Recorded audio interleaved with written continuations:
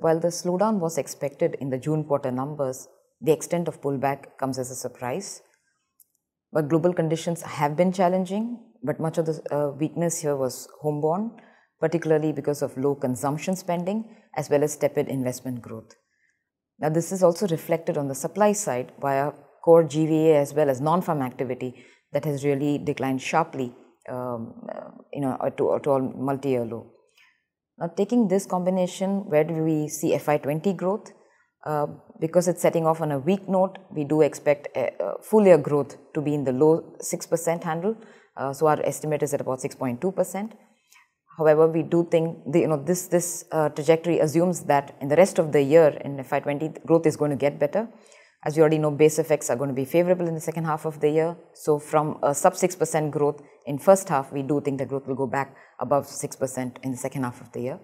But net on average leave us in the low 6%. And FY21, we expect growth to improve here on and to be to average between 6.5 and 7%.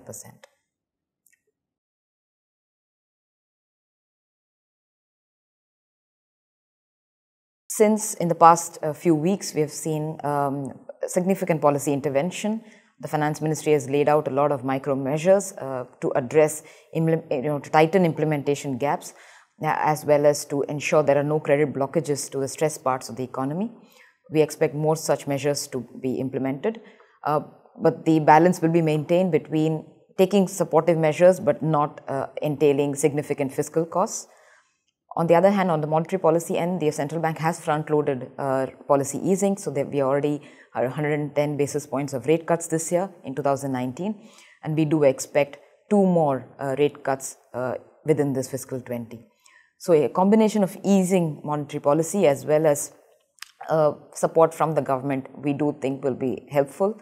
Add to this, we also have government spending that's going to start after the elections. We also have monsoons that at aggregate level have been normal, and financial conditions that are easing. So combination of these things we assume will be helpful for growth.